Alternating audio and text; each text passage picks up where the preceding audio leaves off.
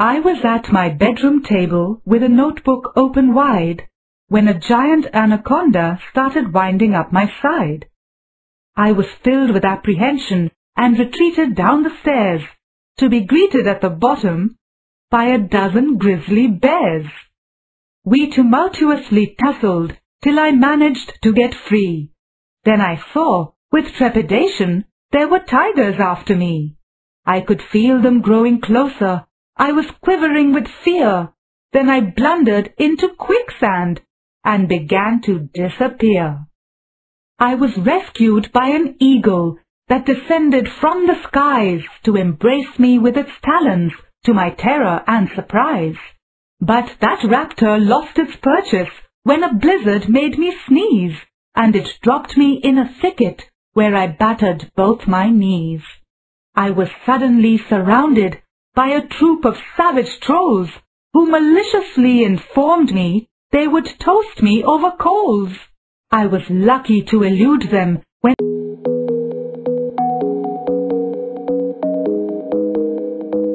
We built a ship upon the stairs, all made of back bedroom chairs, and filled it full of soft pillows to go a-sailing on the billows. We took a saw and several nails, and water in the nursery pails. And Tom said, "Let us also take an apple and a slice of cake," which was enough for Tom and me to go a-sailing on till tea. We sailed along for days and days and had the very best of plays. But Tom fell out and hurt his knee, so there was no one left but me. We built a ship upon the stairs, all made of back bedroom chairs, and filled it full of soft pillows to go a-sailing on the billows. We took a saw and several nails, and water in the nursery pails. And Tom said, "Let us also take an apple and a slice of cake," which was enough for Tom and me to go a-sailing on till tea. We sailed along for days and days and had the very best of plays. But Tom fell out and hurt his knee, so there was no one left but me.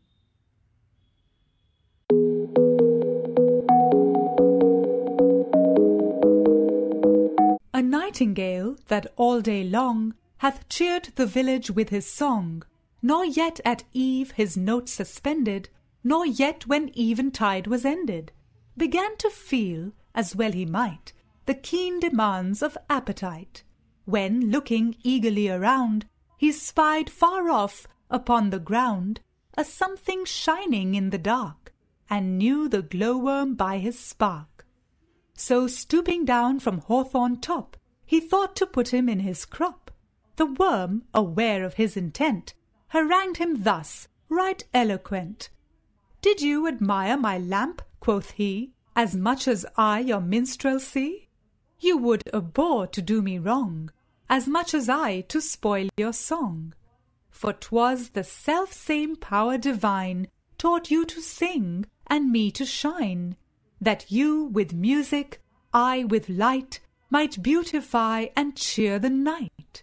The songster heard his short oration, and, warbling out his approbation, released him, as my story tells, and found a supper somewhere else.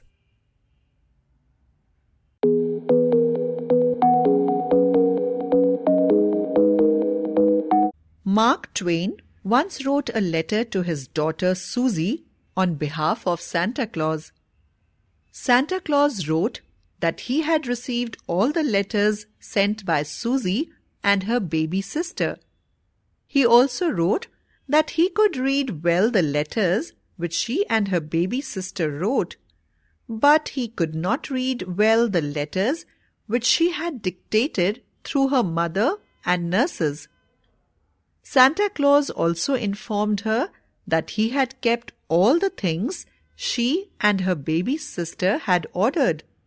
He had come down the chimney at midnight while she and her baby sister were sleeping.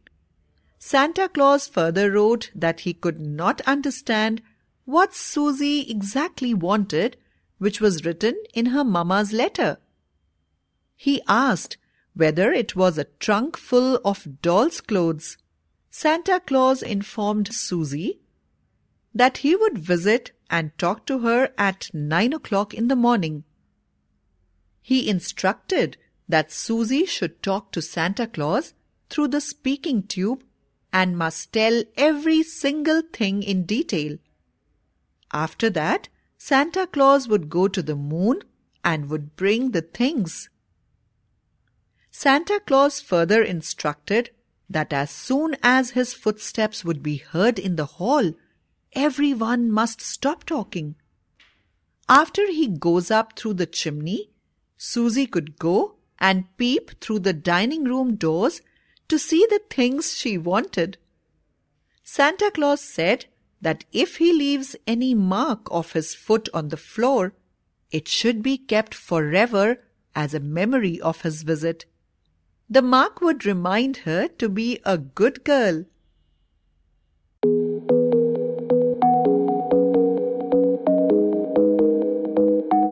I started on my homework, but my pen ran out of ink. My hamster ate my homework, my computer's on the blink. I accidentally dropped it in the soup my mom was cooking. My brother flushed it down the toilet when I wasn't looking. My mother ran my homework through the washer and the dryer. An airplane crashed into our house. My homework caught on fire. Tornadoes blew my notes away. Volcanoes struck our town. My notes were taken hostage by an evil killer clown. Some aliens abducted me. I had a shark attack. A pirate swiped my homework and refused to give it back. I worked on these excuses. So long, my teacher said, I think you'll find it's easier to do the work instead.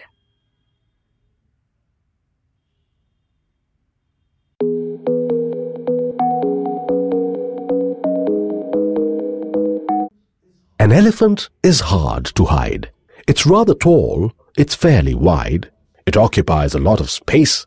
You just can't put it any place. It's quite an unrewarding chore to try and cram it in a drawer. A closet's somewhat better, but you're apt to find the door won't shut. An elephant beneath your bed will manifest both tail and head. And in the tub, there's little doubt that it will soon be singled out. An elephant won't simply sit. It tends to move around a bit. This trait, when coupled with its size, makes it a nightmare to disguise. An elephant, if kept around, is almost certain to be found.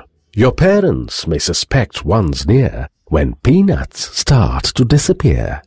An elephant is hard to hide. I know it's so because I've tried. My family should detect mine soon. I brought it home this afternoon.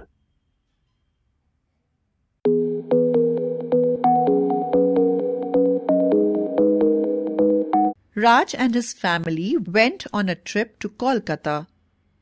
Raj's grandfather and grandmother lived there. Raj, his brother Ramesh, and their parents got down at the Howrah station. They took a taxi to Jodhpur Park. Raj and Ramesh were very excited to see the Howrah Bridge, now known as the Rabindra Setu. Then their taxi crossed Eden Gardens and Victoria Memorial.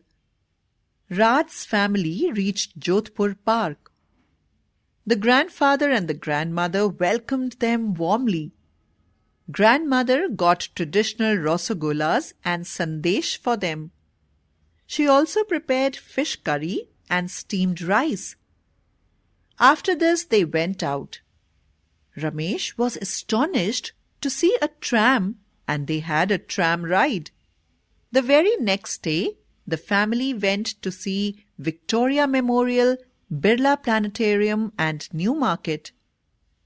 The Victoria Memorial is one of the most attractive tourist places in Kolkata. It was opened in 1921 and named after the Queen of England, Queen Victoria. The Birla Planetarium, which is known as Tara Mandal, is also very famous. It is the largest in Asia and second largest in the world. The children learnt a lot of things about the outer space. The next day they went for a ride on the metro train. The children were thrilled to travel by the metro. The next morning, Raj and his family left for the station after bidding goodbye to the grandparents.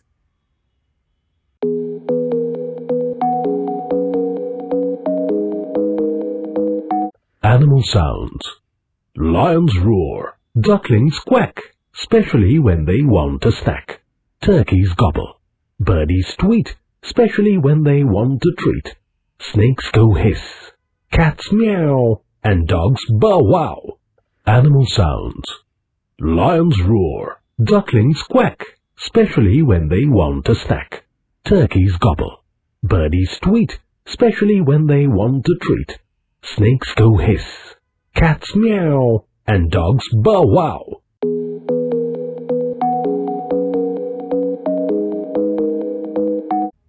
Joginder returned home early from the office. Sarita was surprised to see her father return home so early. He told her that they were going to watch the movie Lincoln. Sarita was very happy. She told him that she remembered the Oscar Awards ceremony on TV, where Daniel Day-Lewis received the award for Best Actor for his acting in the Lincoln. Sarita's mother, Meena, got busy to prepare tea for Joginder.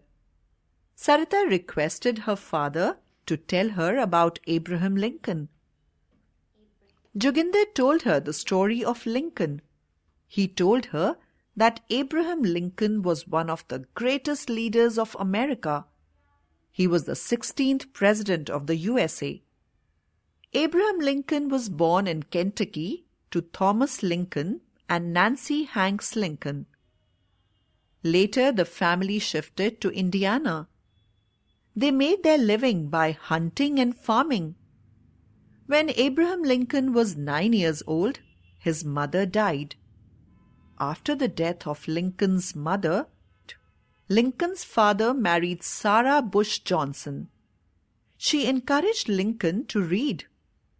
Abraham Lincoln was mostly self-educated.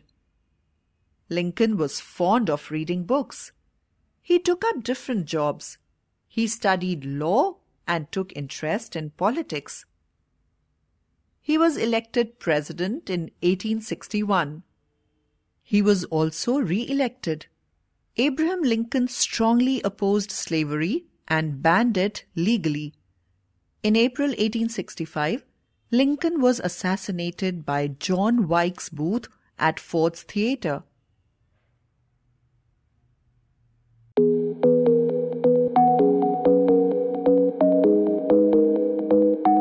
Baby ate a microchip, then grabbed a bottle, took a sip.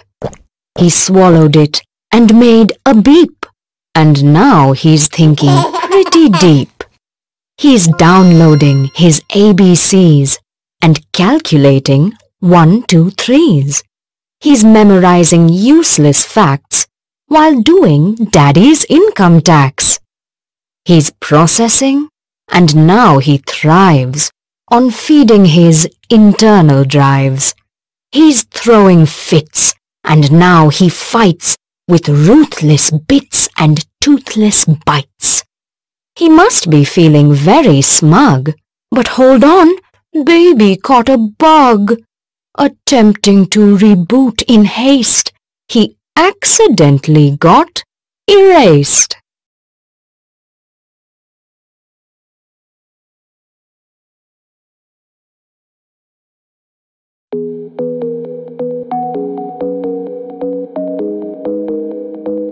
If you can't be a pine on the top of the hill, be a scrub in the valley, but be the best little scrub by the side of the rill. Be a bush if you can't be a tree.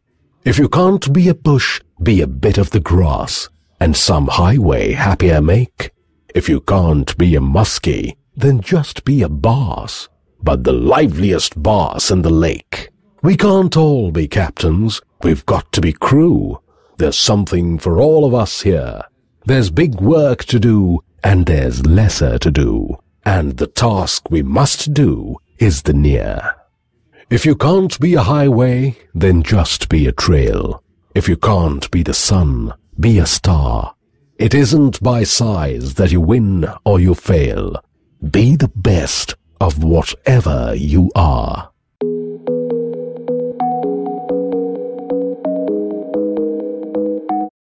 Be a friend. You don't need money. Just the disposition sunny. Just the wish to help another. Get along some way or other. Just the kindly hand extended out to one who's unbefriended. Just the will to give or lend. This will make you someone's friend.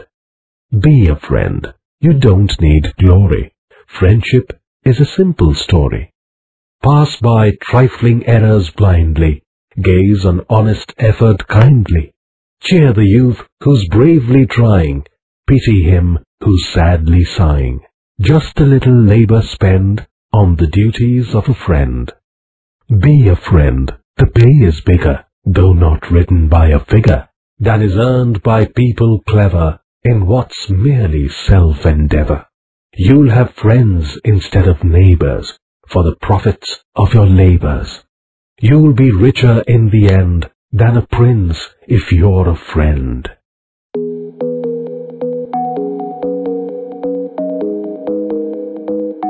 Matilda Jane, you never look at any toy or picture book. I show you pretty things in vain. You must be blind, Matilda Jane. I ask you riddles, tell you tales, but all our conversation fails. I fear you are dumb, Matilda Jane. Matilda, darling, when I call, you never seem to hear at all.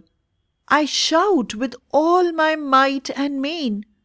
But you are so deaf, Matilda Jane. Matilda Jane, you needn't mind, for though you are deaf and dumb and blind, there's someone loves you, it is plain, and that is me, Matilda Jane. Matilda Jane, you never look at any toy or picture book. I show you pretty things in vain. You must be blind, Matilda Jane. I ask you riddles, tell you tales, but all our conversation fails. I fear you are dumb, Matilda Jane. Matilda, darling, when I call, you never seem to hear at all. I shout with all my might and main. But you are so deaf, Matilda Jane.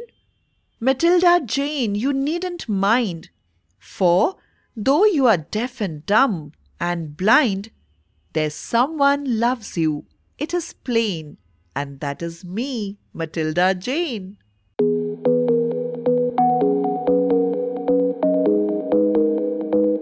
Andrew had planned to go blackberrying with his friends. But all his plans were shattered when Mother asked him to take some books to Mrs. Jones, who lived quite far away. Andrew loved his mother dearly and liked to help her whenever possible. Andrew gave a big smile and picked up the basket having 4 books in it. On his way to Mrs. Jones, Andrew met Peter and Charlotte and told them that he could not join them, for he was going to Mrs. Jones' house. Mrs. Jones was very delighted to get back her books. She thanked Andrew for bringing the books to her. Mrs. Jones then asked Andrew to pluck blackberries from a big bramble in her backyard. Andrew ran to the backyard and plucked the blackberries and put them in his bag. He thanked Mrs. Jones and left for his home. Andrew went back home happily. His basket was full of blackberries. On the way, he once again met Peter and Charlotte. Andrew gave them some of his juicy blackberries. They were happy too. At home, Andrew's mother was very happy. She baked a big blackberry pie for Andrew.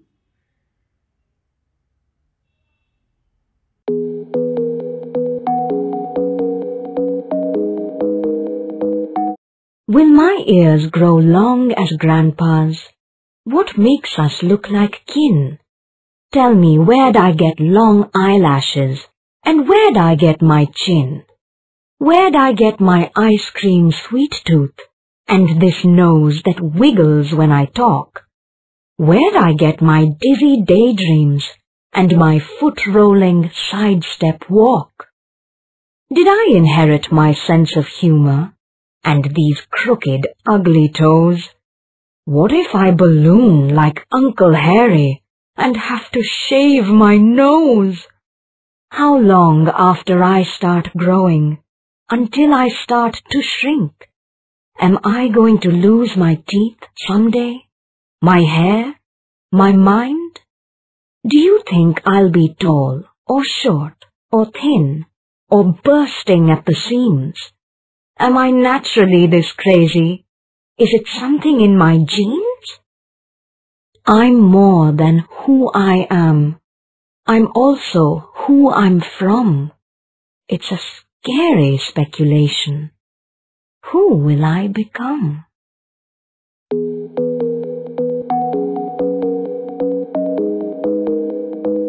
I wandered lonely as a cloud that floats on high over vales and hills, when all at once I saw a crowd, a host of golden daffodils.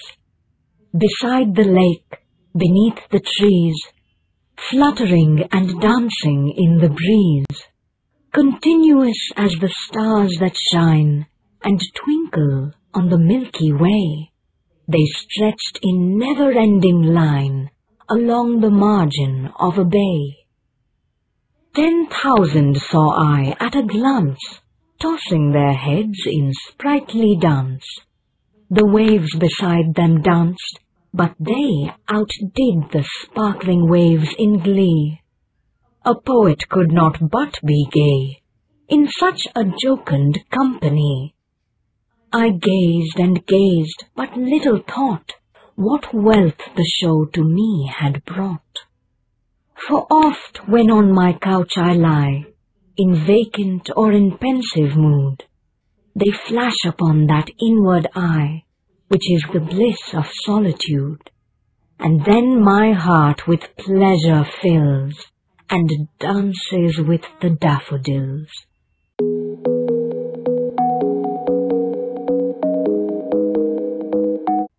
Ding dong, ding dong, ding dong, I'll sing you a song. 'Tis about a little bird. He sat on a tree, and he sang to me, and I never said a word. Ding dong, I'll sing you a song. 'Tis about a little mouse. He looked very cunning as I saw him running about my father's house. Ding dong, I'll sing you a song. 'Tis about my little kitty. She's speckled all over, and I know you'll love her, for she is very pretty. Ding dong, ding dong, I'll sing you a song. 'Tis about a little bird. He sat on a tree, and he sang to me, and I never said a word. Ding dong, I'll sing you a song. 'Tis about a little mouse. He looked very cunning as I saw him running about my father's house.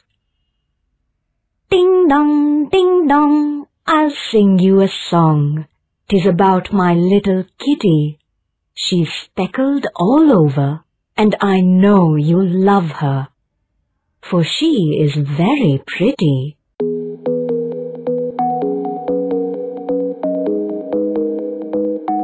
A wind came up out of the sea and said, "O mists, make room for me." It hailed the ships and cried, "Sail on, ye mariners, the night is gone," and hurried landward far away, crying, "Awake, it is the day." It said unto the forest, "Shout, hang all your leafy banners out." It touched the wood bird's folded wing, and said, "O bird, awake and sing." And o'er the farms, O chanticleer, your clarion blow, the day is near. It whispered to the fields of corn, Bow down, and hail the coming morn. It shouted through the belfry tower, Awake, O bell, proclaim the hour. It crossed the churchyard with a sigh, and said, Not yet, in quiet lie.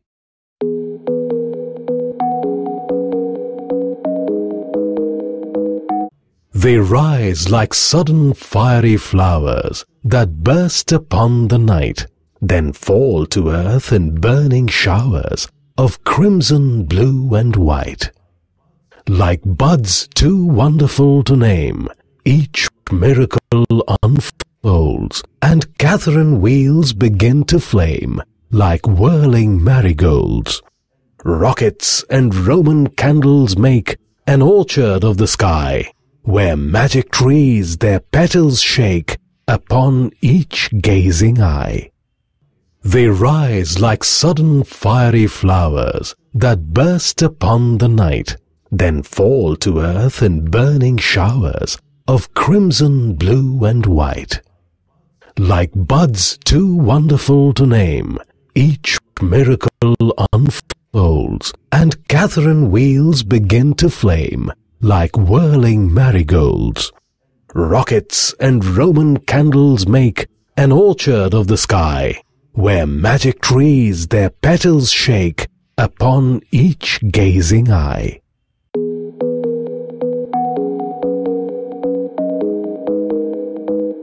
Don't ever ask a centipede to play a game of soccer. Remember, he has 50 pairs of sneakers in his locker. He dribbles 50 soccer balls with 50 pairs of shoes and kicks them all at once. He doesn't often lose. He's such a fierce competitor that if you ever meet, at first you'll see his 100 legs and then you'll see defeat. Don't ever ask a centipede to play a game of soccer. Remember, he has 50 pairs of sneakers in his locker. He dribbles 50 soccer balls with 50 pairs of shoes and kicks them all at once. He doesn't often lose.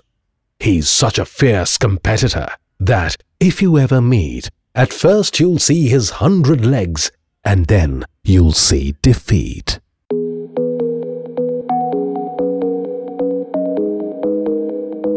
Miss Nidhi Sood enters the class looking very cheerful. She's about to discuss and plan a life skill project on the Friendship Day. Since it falls on Sunday, the students will celebrate it on Monday. She then asks children to suggest a special way to celebrate Friendship Day. Some children give suggestions, but Rehman's suggestion of bringing special dishes to school is liked by all. The Friendship Day comes. During the lunch, students wish one another and Nidhi Madam Happy Friendship Day. They tie friendship bands and exchange cards. After this, they open their lunch boxes. Jaspinder has brought chole bhature halwa. Rafiq has brought sivaiyan. Madhumita has brought rosagolas. Christina has brought Christmas cake.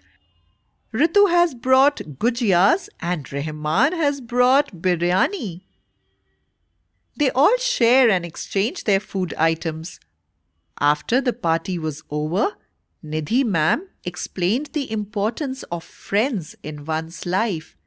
She told the children that true friendship means sharing and caring.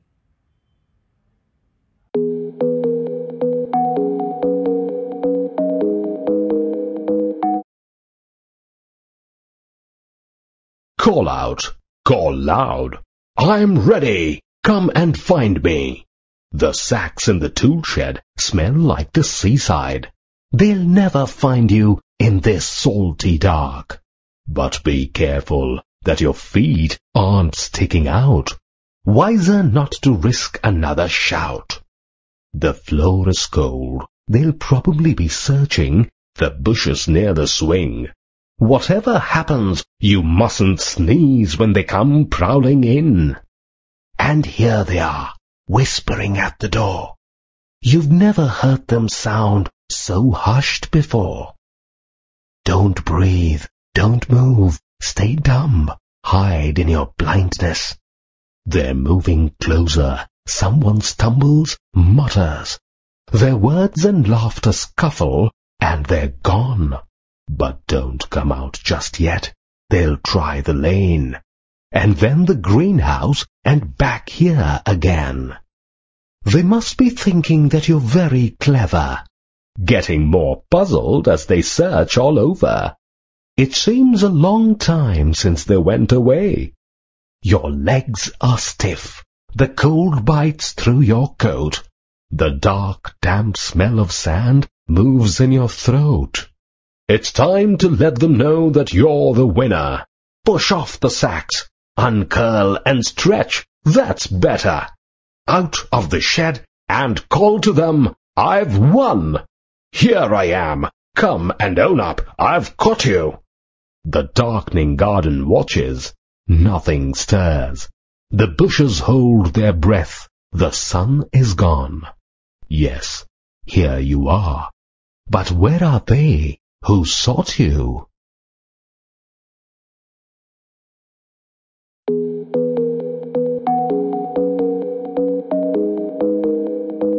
Grasshopper Green is a comical chap. He lives on the best of fare. Bright little trousers, jacket and cap, these are his summer wear. Out in the meadow he loves to go, playing away in the sun.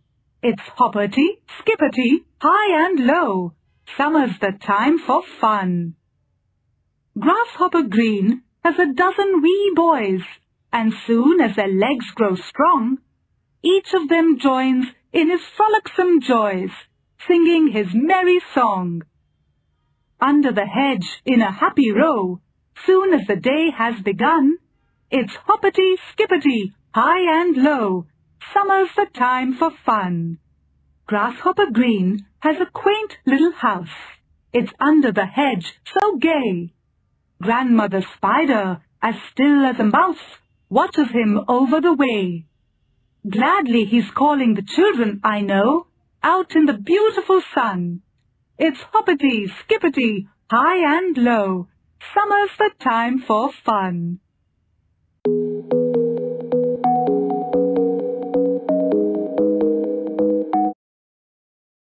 I take it you already know of tough and bow and cough and doe. Others may stumble, but not you, on hiccough, thorough, laugh and through.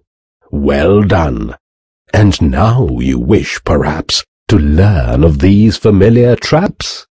Beware of herd, a dreadful word that looks like beard and sounds like bird, and dead, it's said like bed, not bead. For goodness sake, don't call it deed. Watch out for meat and great and threat.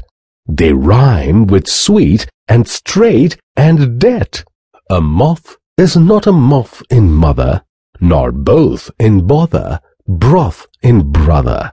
And here is not a match for there, nor dear and fear for bear and pear.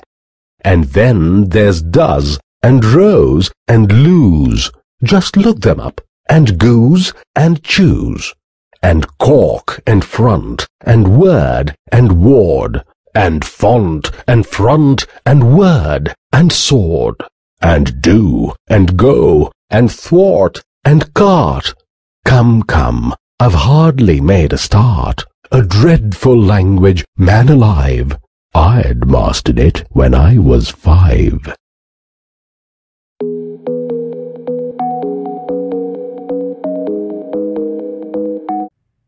I am a polar bear. I live north of everywhere. I live at the top of the world.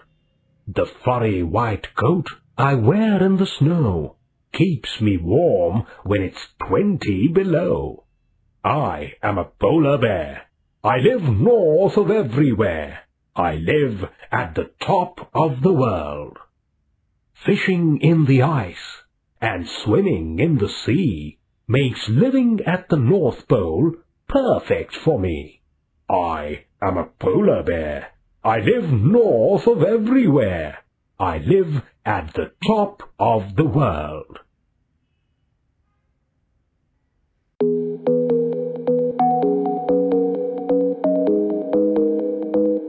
We hear a bell ring. Ting-a-ling-ling. We hear a loud call. Come one, come all. Chocolate and cola, mango and vanilla, orange and lime. It's ice cream time. A scoop in a cup does not fill it up. Maybe a cone crunchy, so yummy and so munchy. Stop, wait, let me think. Why not buy an ice stick pink? Not one, not two, but 3, for my new friends and me. Come, let us all have some fun, licking ice sticks in the sun. We hear a bell ring.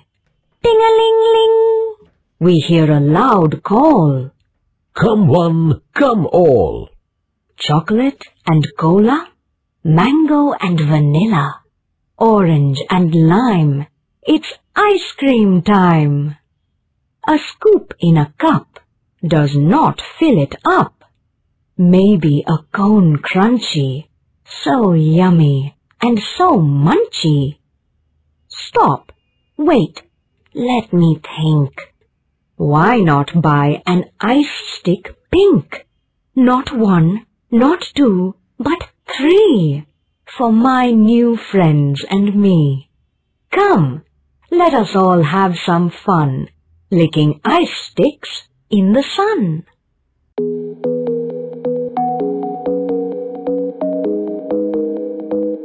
What do you sell, O ye merchants? Richly your wares are displayed.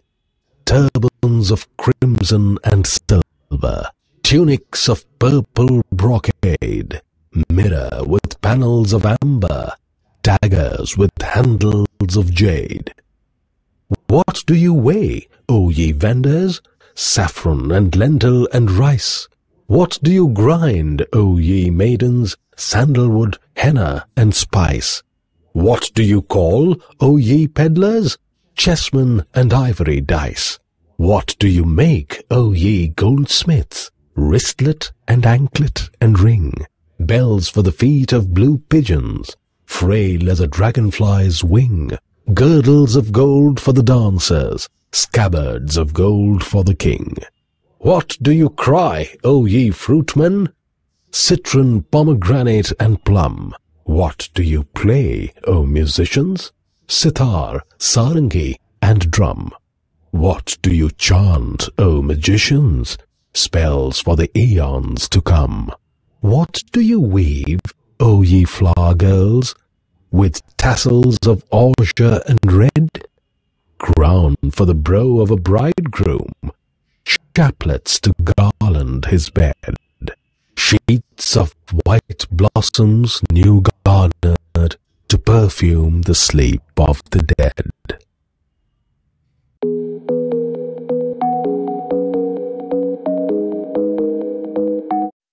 Weavers, weaving at break of day. Why do you weave a garment so gay? Blue as the wing of a halcyon wild, we weave the robes of a newborn child. Weavers, weaving at fall of night, why do you weave a garment so bright? Like the plumes of a peacock, purple and green, we weave the marriage veils of a queen.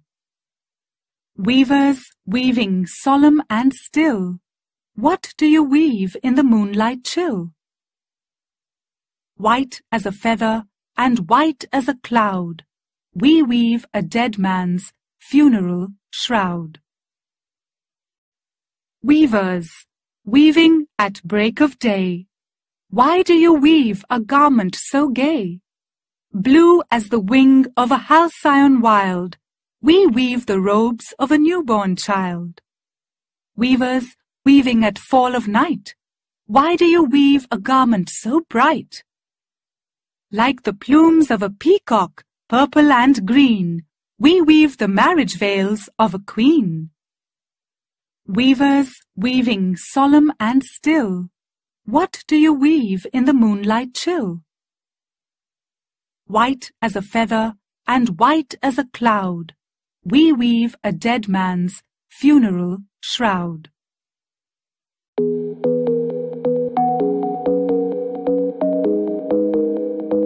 Many Indian women took part in the London Olympics in 2012. Among them, Mary Kom and Saina Nehwal became famous as they won bronze medals in their respective fields. Mary Kom is a well-known woman boxer of India. She is the first Indian woman boxer to win a medal at the Olympics. Mary Kom was born in a simple family. She used to work in field with her parents. Her inspiration was Manipuri boxer Dinko Singh.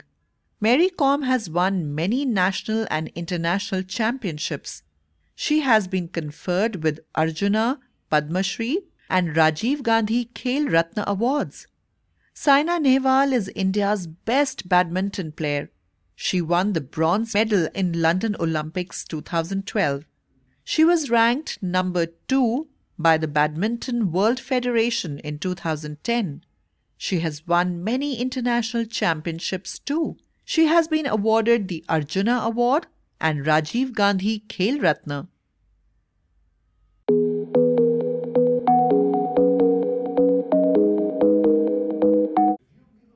If you give a mouse a motorcycle, don't be too surprised if he starts behaving strangely once he knows he's motorized. He may act a bit bizarrely. He may dress a little weird. He might buy a leather jacket and then grow a honkin' beard. When he straps a helmet on his head and boots upon his feet, then you'll see him pop a wheelie and go racing down the street. Pretty soon he'll find he's fond of doing motorcycle tricks. He'll be jumping over cars and trucks and buses just for kicks.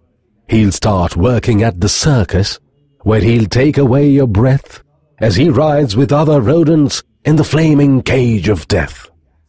When he accidentally crashes, he'll have no more fun and games, just the screech of twisting metal as his bike explodes in flames.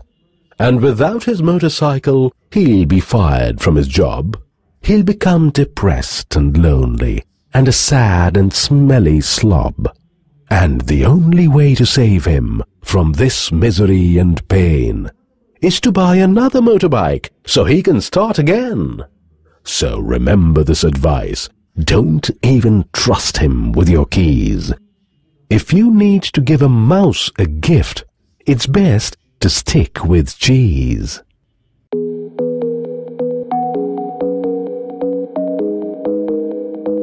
When the green woods laugh with the voice of joy, and the dimpling stream runs laughing by, when the air does laugh with our merry wit, and the green hill laughs with the noise of it, when the meadows laugh with lively green, and the grasshopper laughs in the merry scene, when Mary and Susan and Emily with their sweet round mouths sing, ha, ha, hey, when the painted birds laugh in the shade, where our table with cherries and nuts is spread.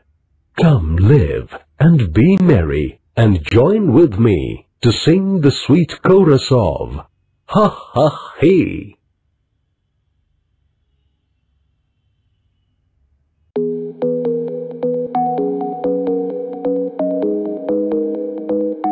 Where do the fish go when the monsoon thunders on the water and the foam churns like milk?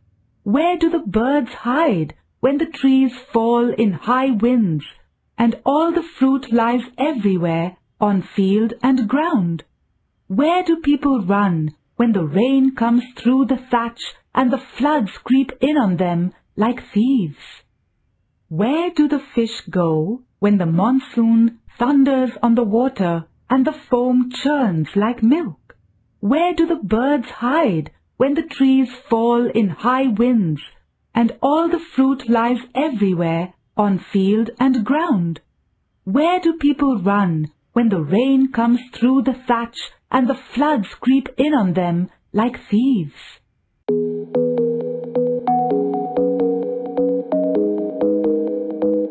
I think I could turn and live with animals. They are so placid and self-contained. I stand and look at them long and long. They do not sweat and whine about their condition. They do not lie awake in the dark and weep for their sins. They do not make me sick discussing their duty to God. Not one is dissatisfied, not one is demented with the mania of owning things. Not one kneels to another, nor to his kind that lived thousands of years ago. Not one is respectable or unhappy over the whole earth. So they show their relations to me, and I accept them. They bring me tokens of myself. They evince them plainly in their possession. I wonder where they get those tokens. Did I pass that way huge times ago and negligently drop them?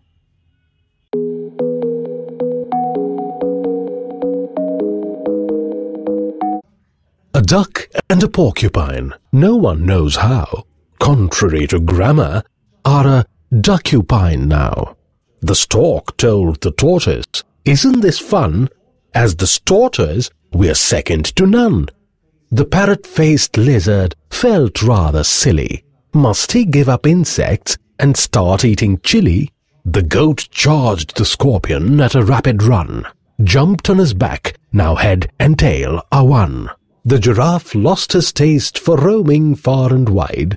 Like a grasshopper, he'd rather jump and glide. The cow said, "Am I sick too from this disease? Or why should the rooster chase me, if you please?" And oh, the poor Ellie whale, that was a bungle. While whale yearns for the sea, Ellie wants the jungle. The hornbill was desperate as it had no horns. Merged with a deer now, it no longer mourns.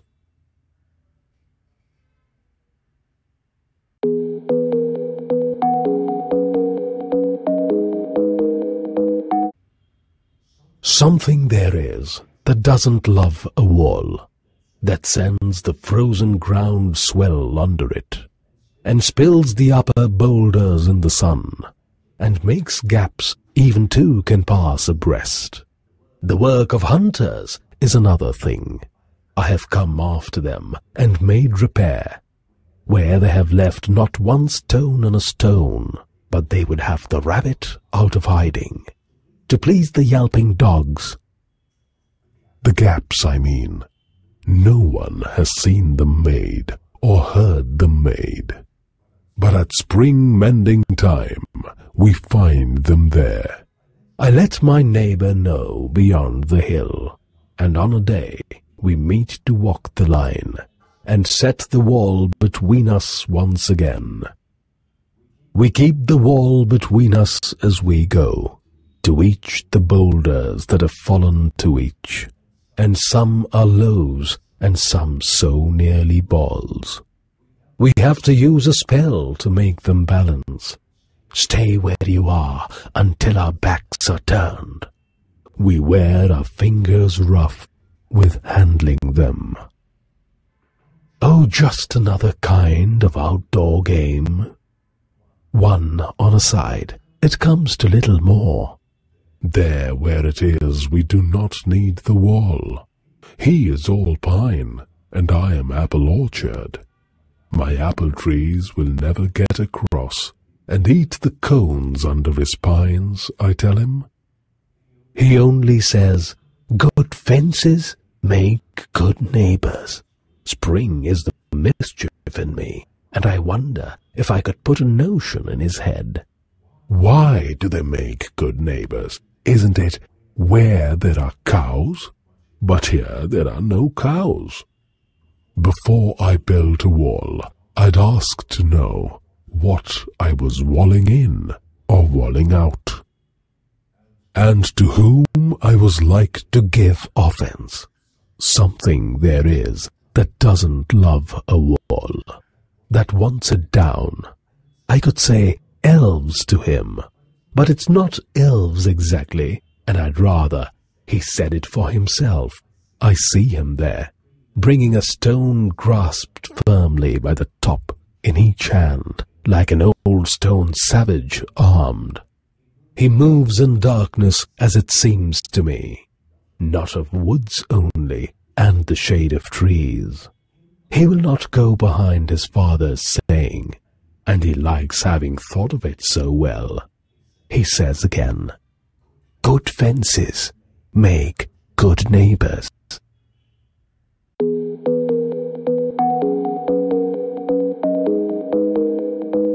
I'm a moonwalker, walking on the moon. I'm a jungle stalker, stalking wild baboons. I'm a superhero, skimming through the blue.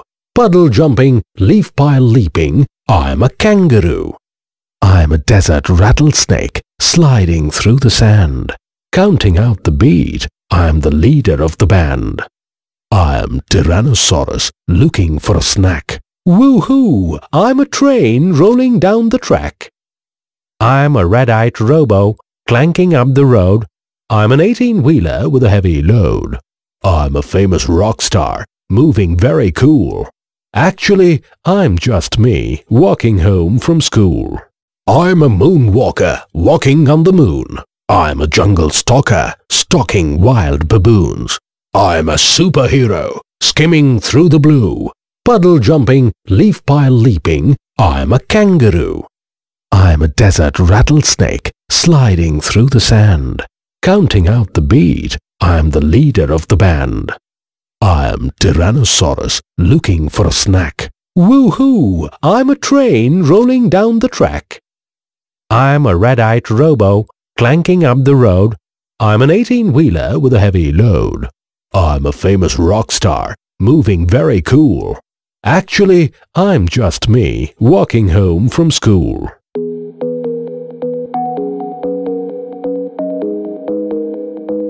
It was the time when lilies blow, and clouds are highest up in air. Lord Ronald brought a lily-white doe to give his cousin, Lady Clare. I trow they did not part in scorn. Lovers long betrothed were they. They too will wed the morrow morn. God's blessing on the day. He does not love me for my birth, nor for my lands so broad and fair.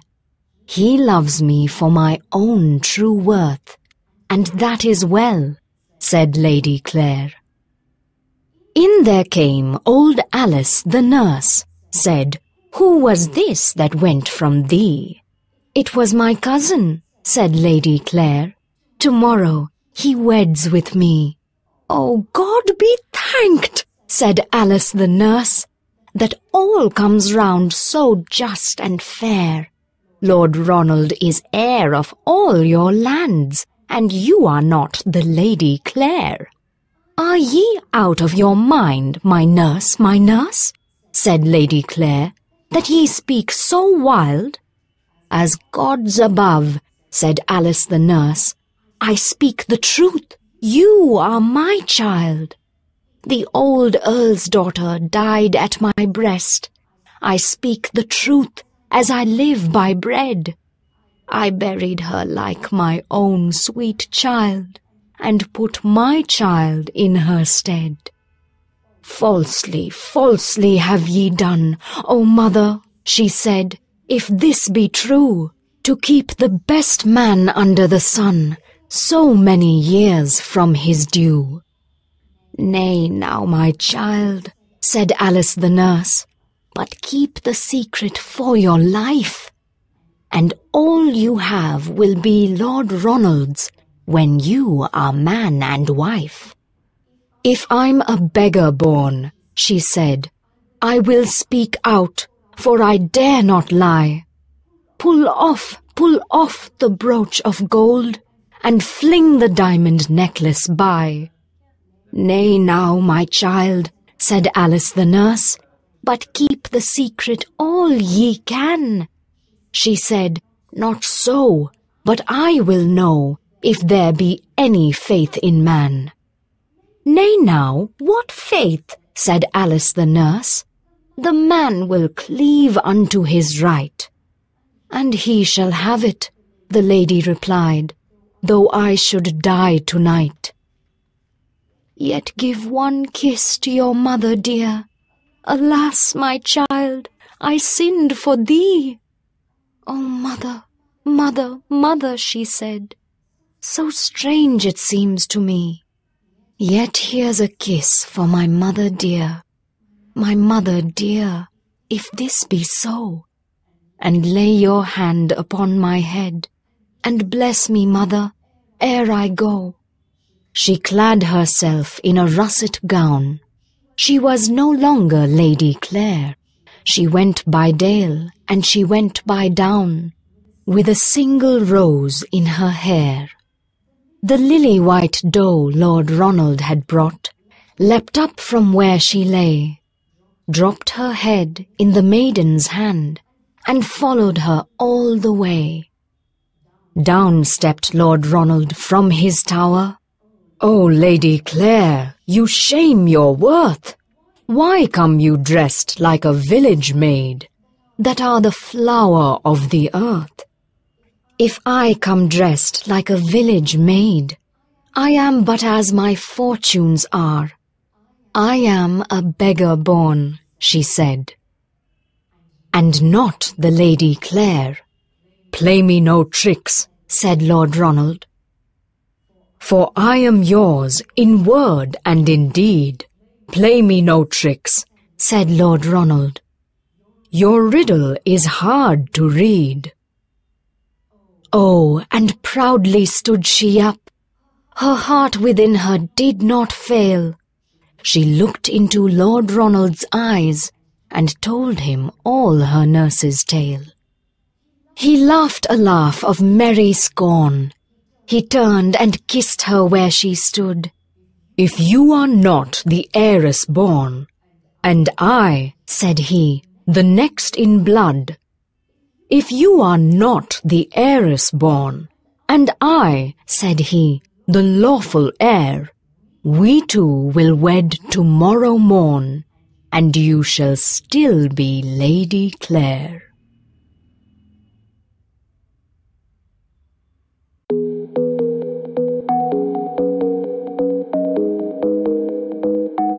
We were taken from the ore bed and the mine. We were melted in the furnace and the pit. We were cast and wrought and hammered to design. We were cut and filed and tooled and gauged to fit. Some water, coal, and oil is all we ask, and 1/1000th of an inch to give us play. And now, if you will set us to our task, we will serve you 24 hours a day. We can pull and haul and push and lift and drive. We can print and plough and weave and heat and light.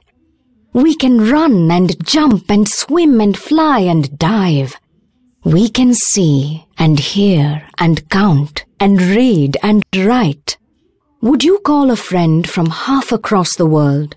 If you let us have his name and town and state, you shall see and hear your crackling question hurled across the arch of heaven while you wait. Has he answered? Does he need you at his side? And take the Western Ocean in the stride of 30,000 horses and some screws. The boat express is waiting your command. You will find the Mauretania at the quay, till her captain turns the lever 'neath his hand, and the monstrous 9-decked city goes to sea. Do you wish to make the mountains bare their head and lay their new-cut forests at your feet? Do you want to turn a river in its bed and plant a barren wilderness with wheat? Shall we pipe aloft and bring you water down from the never-failing cisterns of the snows, to work the mills and tramways in your town and irrigate your orchards as it flows? It is easy. Give us dynamite and drills. Watch the iron-shouldered rocks lie down and quake as the thirsty desert level floods and fills, and the valley we have dammed becomes a lake. But remember, please, the law by which we live. We are not built to comprehend a lie. We can neither love, nor pity, nor forgive. If you can make a slip in handling us, you die. We are greater than the peoples or the kings. Be humble as you crawl beneath our rods. Our touch can alter all created things. We are everything on earth, except the gods. Though our smoke may hide the heavens from your eyes, it will vanish and the stars will shine again. Because, for all our power and weight and size, we are nothing more than children of your brain.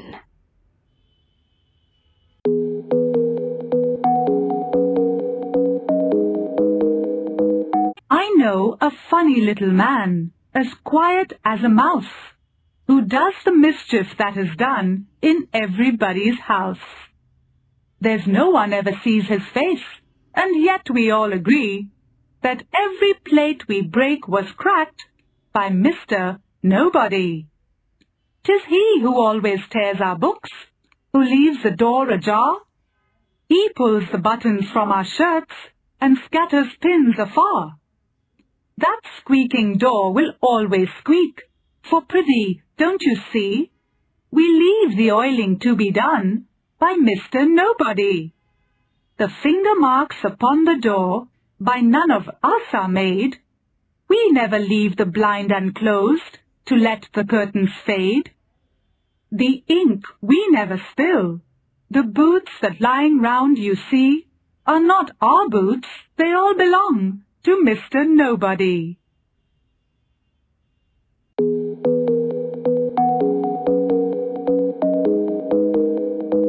I've a rabbit in a hutch, and I love him very much. He has a bed of hay, and I feed him every day. I've a kitten, soft and furry, and she's very, very purry. Her coat is soft as silk, and she's very fond of milk. I've a dog, he's best of all. How he loves a game of ball. His tail is full of wags, and I call him dear old Rags. I've a rabbit in a hutch, and I love him very much. He has a bed of hay, and I feed him every day. I've a kitten, soft and furry, and she's very, very purry. Her coat is soft as silk, and she's very fond of milk. I've a dog, he's best of all. How he loves a game of ball. His tail is full of wags, and I call him dear old Rags.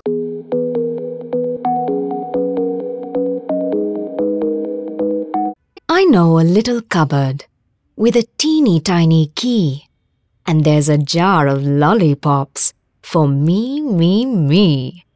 It has a little shelf, my dear, as dark can be, and there's a dish of bunbury cakes for me, me, me.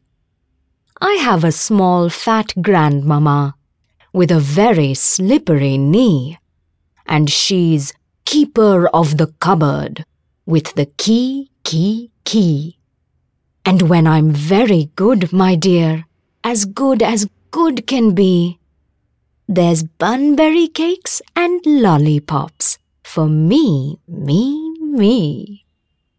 I know a little cupboard with a teeny tiny key, and there's a jar of lollipops for me, me, me. It has a little shelf, my dear, as dark can be, and there's a dish of bunbury cakes for me, me, me.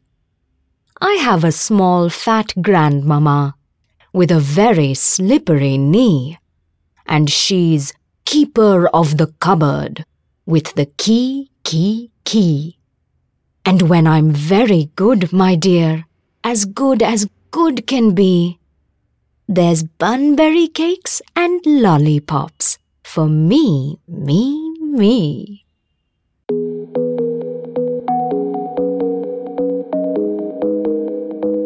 I have a little shadow that goes in and out with me, and what can be the use of him is more than I can see. He is very, very like me from the heels up to the head, and I see him jump before me when I jump into bed. The funniest thing about him is the way he likes to grow, not at all like proper children, which is always very slow. For he sometimes shoots up taller like an India rubber ball, and he sometimes gets so little that there's none of him at all. He hasn't got a notion of how children ought to play, and can only make a fool of me in every sort of way. He stays so close behind me. He's a coward, you can see. I'd think shame to stick to Nursey as that shadow sticks to me. One morning, very early, before the sun was up, I rose and found the shining dew on every buttercup. But my lazy little shadow, like an arrant sleepyhead, had stayed at home behind me and was fast asleep in bed.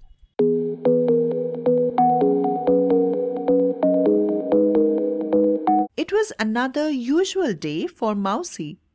He stretched on the big armchair and yawned. His parents would leave for office soon. His food would be ready on the table as usual. The one thing Mousie hated the most was boredom. Mr. and Mrs. Mouse hurriedly moved to the front door after giving Mousie a warm hug. They warned him not to go outside alone and to stay away from the window. They also told him not to swing on the small lampshade in the other room. Once the father and mother mouse left, Mousie leaped up. Mousie loved to swing from the big lampshade. He had broken it just the previous day and hurt his toe badly. He looked around for something interesting to play with. Just the previous week he had broken a window glass when he threw a ball at a birdie sitting outside staring at him. Mousie wondered why his family and relatives called him naughty. Mousie's house had a small window. Suddenly he heard a big noise. He ran to the window. He was thrilled to see new neighbors. The doorbell rang. Mousie ran to the gate and opened it. A mouse of his own age stood at the gate. He introduced himself as Max Mousie. Max Mousie told that he loved adventures. He invited Mousie to come with him to the hilltop to explore it. Soon they got out. Max Mousie ran ahead with Mousie behind. Up and down the trees they went deep in the forest. The big and small leaves were just wonderful. They chewed some pine nuts. They were delicious.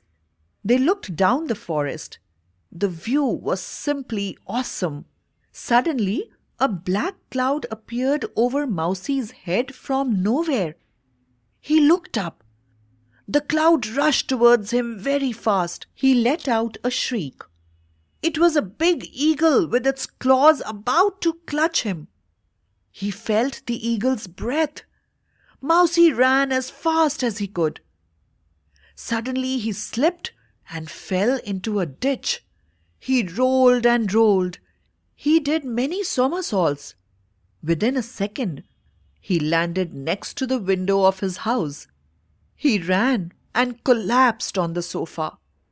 When his parents returned home in the evening, he promised that he would not be naughty anymore.